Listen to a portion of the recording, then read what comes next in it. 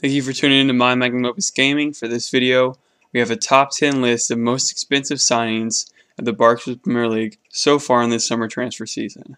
Just something to remember, most of the transfer fees are undisclosed, so the only information on the amount is based on unconfirmed reports.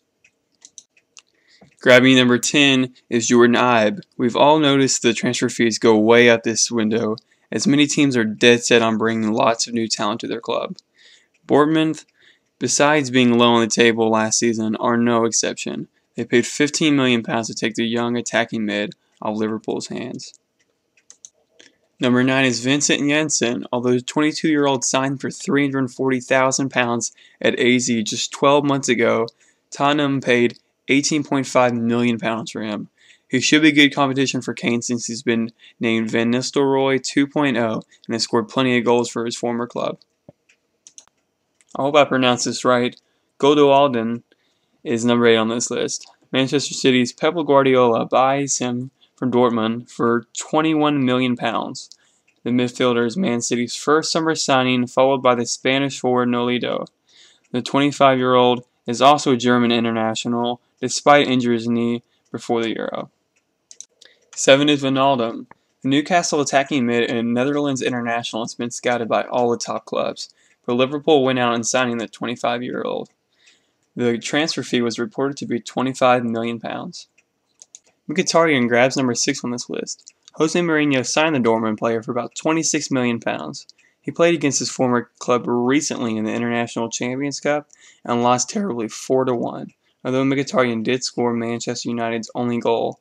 Once regular season comes around, the club is sure to make waves with Mkhitaryan as its centerpiece.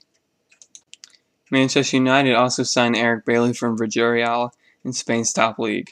The center-back also played for the Ivory Coast as they won the African Cup in 2015. The move cost £30 million.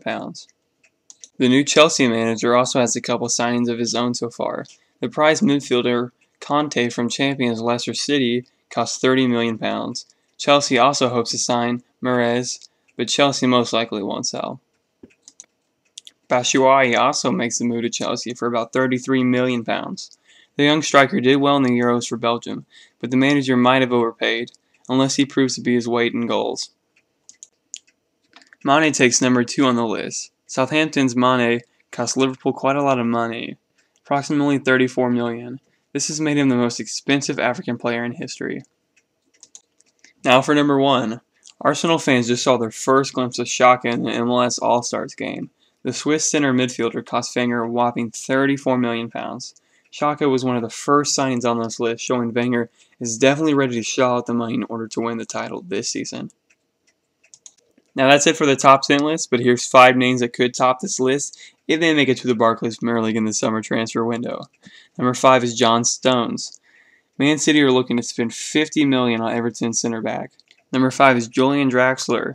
Arsenal would have to pay about $55 million on the German international and young Wolfsburg striker. Number 3 is Moussa Sissoko. Many clubs are looking to grab this player from the recently relegated Newcastle side. The fee would be around £63 million.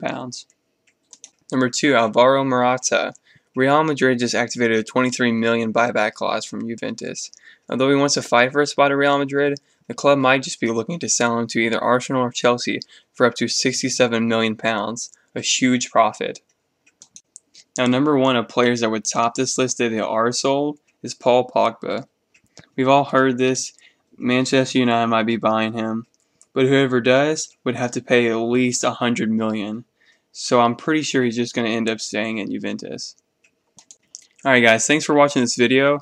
Just in case your club hasn't signed anyone yet, I wouldn't be too worried. I recently read an article that reminded me that there's over 50,000 hours left in this summer transfer window. And plus, if your team's already signed one person, they're probably going to sign more. So there's plenty left. There's plenty of players left, plenty of time left. We're definitely going to see a lot more transfers this summer. So stay tuned. And if you like this video, please think about subscribing, leaving a like, leaving a comment. It really helps this channel out. And I'll see you in the next video.